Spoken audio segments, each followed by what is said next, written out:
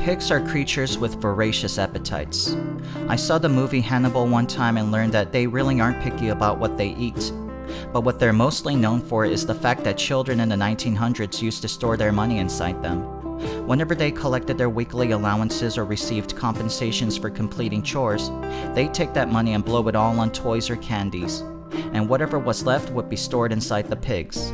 Over time, these children would be able to amass small fortunes, enough to pay for college tuitions, enough to buy cars, enough to get married and buy houses, get settled. But most of the time, children would just smash their pigs and take whatever savings they got and blow it on Yu-Gi-Oh packs or pre-owned video games at GameStop. Children aren't known for patience. They seek immediate gratification, much like adults. So they keep withdrawing from the pigs and blowing it all on frivolous, useless things, like fake katana blades from swap meets or ironic bumper stickers to put on their laptops, fingerboards, comic books, DVD copies of Encino Man. Then they eventually go broke.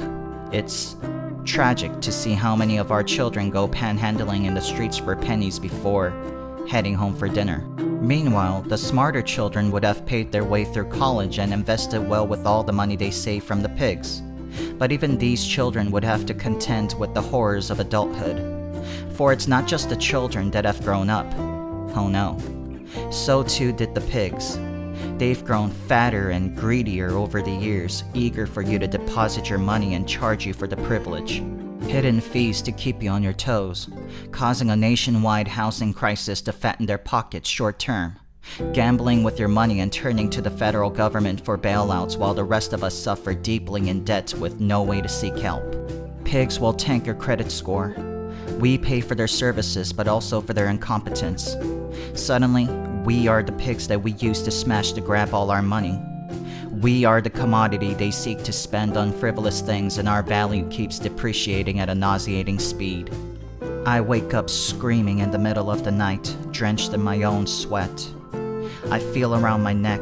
Could have sworn I felt the pigs' clutches around them, just strangling me while telling me about some opportunities to refinance my mortgage at a lower interest rate. I don't even know what that means.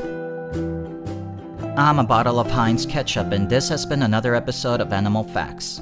Stay tuned for more factual animal facts. Have a wonderful animal day.